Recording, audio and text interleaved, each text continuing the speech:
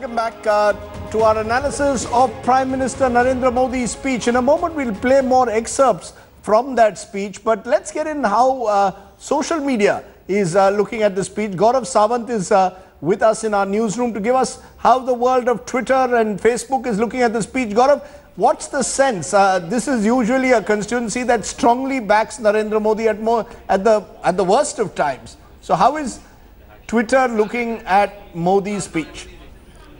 Well, Twitter and Facebook both, Rajdeep, politically overall on the speech, fairly laudatory. Of course, now, as you very rightly pointed out, this is a constituency which solidly backs the Prime Minister. But, P. Chidambaram has countered him on a couple of issues. For example, on the Jan Dhan Yojana, while the Prime Minister spoke of 17 crore accounts having been opened, P. Chidambaram said the Prime Minister perhaps should also talk about the 24 crore accounts that were opened in the previous UPA regime. So, politically, as far as the speech is concerned, there is tremendous appreciation. There is also a fight back. But on the specific issue of one rank, one pension, Rajdeep, a lot of response, a lot of reaction and a lot of disappointment, because the Prime Minister, while he reiterated under the tricolour that one rank, one pension will be implemented, just the nitty-gritty is being worked out. What is now being said by several veterans on Twitter is, we knew all of this. We are very disappointed. Why no time frame for implementation? Especially when the Prime Minister spoke of a very strong implementation credentials of this government. Why that strong credentials? Why are those credentials not visible here? Well, we have Brigadier Gurmeet Kanwal, who says it's a very sad day indeed for non-implementation of one rank, one pension. You have Colonel Kharab, who's saying that this should have been implemented. The date should have been announced. Veterans at Jantar Mantar extremely disappointed. Some now threatening to take the one rank, one pension cause to the Bihar elections and challenging this government politically, Rajdeep. There are those, of course, who are saying that the Prime Minister has stayed away from the path of populism, that he might have been accused if he had used the ramparts of Red Fort for announcing OROP or giving it official, in a sense, an official stamp of approval. You agree with that, Raj? That this was actually in that sense, the Prime Minister didn't get carried away by the cacophony and decided that I am going to take my time, I'm going to take a measured response.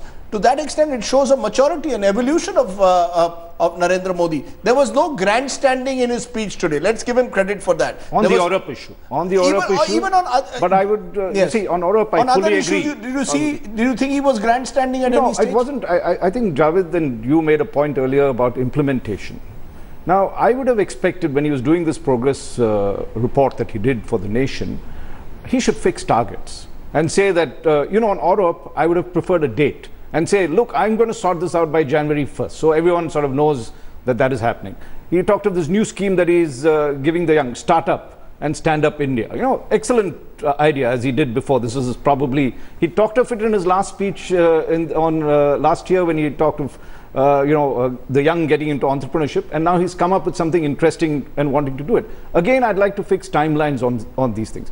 But I would not be critical of him on the other issues. With regard to setting up the toilets and everything else, let's not forget it's a Herculean affair to do this.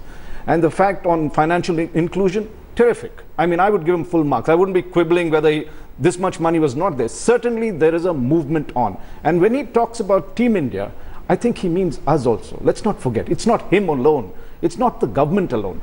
Team India means we need to start contributing a lot. We need to be appreciative of some of this movement.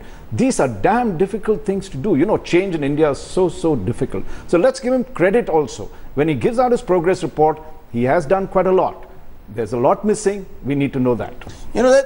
That's one way to look at it. The evolution of Narendra Modi from 2014 to 2015. 2014, there was an element of hope in everything that he said. It was almost as if he could walk on water.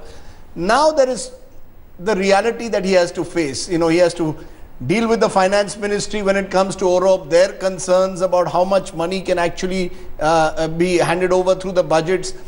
Even on financial inclusion, at the end of the day, delivery systems in this country are not going to change overnight. Do you get a sense that the Prime Minister is realizing this and therefore is tempering expectations? Last year there were heightened expectations. He is now trying to temper expectations. Absolutely, without doubt. Last year was a Prime Minister inexperienced, more flamboyant, more given to Now the responsibilities of the office are hitting home. The Prime Minister, having made the original mistake of not being able to resist the temptation of making this grand announcement at Rewari, where the first thing I will do is come and sign off OROP, he now realizes there's a much tougher task at hand. It's much easier said than done, and therefore he's biding his time. Like Raj said, he resisted the temptation. He will wait.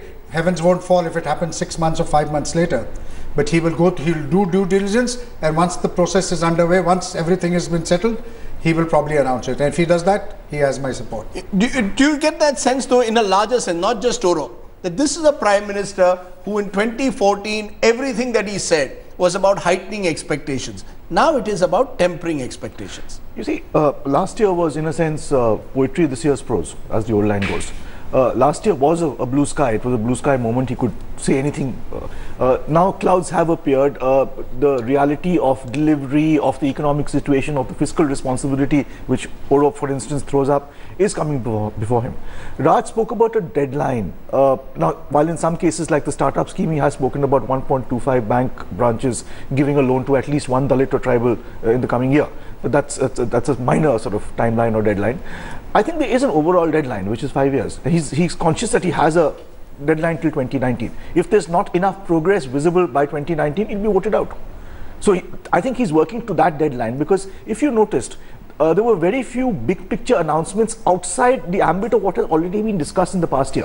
That's right. Toilets, Swachh Bharat, black money, fertilizer, one per drop, more crop. All of this is stuff we've heard earlier, and it's a work in progress. So he's trying to, he's trying to tell people that, look, these are my plans. They're not. I can't announce new plans without fulfilling these. But by doing 2020 or 20 whatever he'd like to, 2019, that is a political statement. He's saying, elect me again. I would, Rajdeep, actually focus on some of the misses. He didn't talk. I would have thought, given the washout in the government and everything else, an appeal to the opposition. Last year, he talked of this great coming together. Second, he didn't talk about international affairs. Last year, much of the speech dominated on how good relations with neighbors, how he's getting along with the country. He has traveled the length and breadth of this world in this 1 year. Why didn't he mention some of the things that he did? There are a lot of positives that were there. Then there is a very sensitive thing that's going to happen with Pakistan. He could have made some broad brush statement that actually cool down temperatures on some of these things. Though I know everyone's saying war, but this is an occasion where you take the larger picture, not just the next election. That's well put. The misses, I think, are important as much as the hits are at the moment. The failure perhaps to reach out to the opposition. Remember, GST, goods and services tax, there's all this talk of a special session of parliament being brought in. I didn't get any indication, Javed, from anything that he said that he intends to call a special session in the next week. I mean, he could have made a reach out there. He could have possibly said, we need to come together on critical issues of the economy.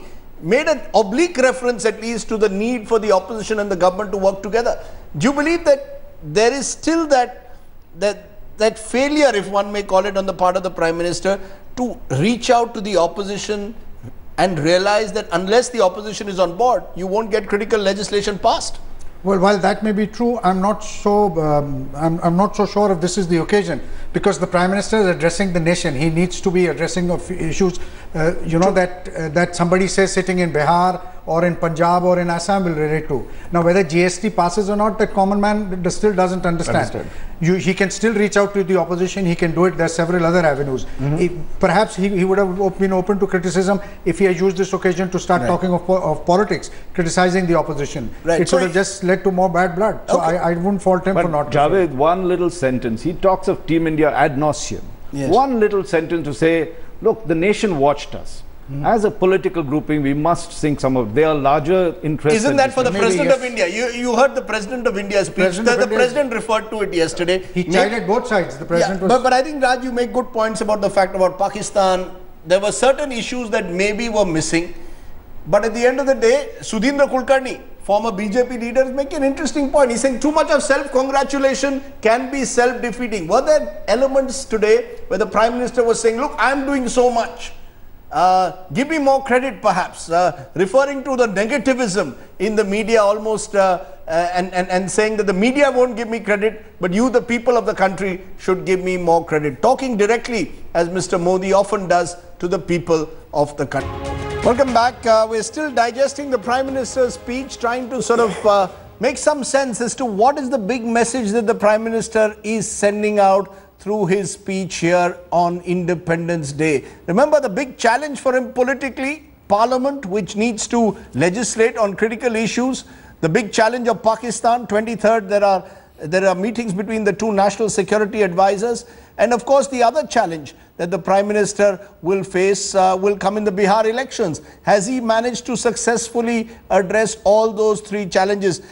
Just to get quick final political reaction, Brijesh Kalappa, there is a sense that the Congress party must reach out also to the government on GST. The government will reach out to you. If the government reaches out to you, are you ready, for example, to pass the goods and services tax in a special session if it's called in a week or 10 days from now? So, you can be critical of the Prime Minister, but let's be clear, you will also need to work with this Prime Minister. Are you ready to work with Narendra Modi? No, we are willing to work with anybody, Rajdeep, so long as the country benefits. It's not a question of one person or another person. So the country benefits from goods and services tax. The country benefits from a goods and services tax. Start working with the Prime Minister on it. Yeah, I wish the BJP had realized that the country benefits from goods and services tax for the last 10 years. Because they blocked it for 10 years. I wish they had realized this and realized that realization had dawned upon them. So show you're not like the BJP. But insofar as the Indian National Congress, so why don't you show you're not like the BJP? Don't block it. The best way to prove that you're different is don't block it. The point is, the Prime Minister today seemed to be suggesting that this is now about Team India. I come back to you. Are you part of Team India or not? Is the Congress party part of the Prime Minister's Team India? No, we consider ourselves Team India, Rajdeep. I don't know if the Prime Minister thinks of us as Team India or he thinks of us as some other group or something. But we think of ourselves as Team India, and that's essential, I think. But you think of yourselves as concerned, you think of yourselves as Team India. I just want to get in Sunil Alag, who is joining me. He's been a BJP supporter. He's of course been a top executive. Sunil Alag, was this a prime ministerial speech that you thought was typical Narendra Modi, combative, aggressive, angry at times, and also problem solving? Or do you believe that this was not up to his normal style and substance? Was it a lot of sizzle and very little steak, as someone is putting it? No, I think what has dawned on everybody is that for the last 1 year, all that we've heard is what the Prime Minister hasn't done. Not a single media channel, not anyone is talking about what the Prime Minister has done. So I think he took this opportunity of telling the nation, what has he done? Now it's up to us whether we want to digest it. He didn't make it into a political speech. He didn't leave any room for criticism that this is a speech because Bihar elections are coming up, X is coming up. He's criticizing the Congress for what they did in Parliament. He's kept it at a level which is much higher than just getting into the small elements on Independence Day, because not only is India watching, the whole world is watching him. So I don't think he wanted to wash all the dirty linen. He's taken up the thing that, look, yes, many things need to be done, but look at what I've already done because nobody else seems to be talking about it. So what's wrong with that? That's all I'm saying. And the first thing that the media went in the morning was to discuss OROP. That was not the point of his entire speech. Look, I come from a family where everybody's in the army. My wife comes from the Netaji's army. Her parents were, and they were prisoners of war. I'm all for the army. But for the first 15 minutes, every single channel only discussed But that's OROP. because Sunil Alag, the fact is that the Prime Minister during his election campaign had promised OROP, had made certain commitments. Now he may not have set a target, but when you raise expectations, then people expect those expectations to be fulfilled. So at a time, it almost. And what did he say? He swears under the flag on Independence Day that OROP will be given. All right, now the question is that by the time next Independence Day comes along, if he hasn't given it, you have every right to criticize. So I think it's going to happen. He can't give a date. What people are not realizing, and I just want to say it, not got to do with the Prime Minister or anybody, the financial liabilities that are going to come from OROP is not a one-off. If No, it was a one-off I as take your on point. today's date, I think you would have announced it. No, no, It's a perpetual liability on the nation. Quick response, Raj. You know, I talked to Mrs. Yes. I would consider the Europe a dodge. A There is dodge. a dodge. You know, he Yeah. dodged this thing. There are several other dodges that he did this time. Corruption. He sort of focused think on he dodged petty it. He corruption, committed. right? But when it came to the issues of, you know, we saw the Vyapam scam and all that, he's completely quiet. Then you take a look at Make in India, smart cities. These were issues he dodged. He went off with Startup India. You know, so there were a lot of dodges apart from the misses that he was there. How did he dodge OROP when he said he's committed to it? He didn't dodge it. He said he's committed to it last year as well. The point that is being made, and Right, just a minute, my views on OROP is I think the Prime Minister actually exercised due diligence. The Prime Minister, rather than a dodge, I would say the Prime Minister was careful and cautious. Now, some would say that that's not That's a right. It that's wasn't not a dodge. that's not I a disagree classic. with the word dodge. Okay.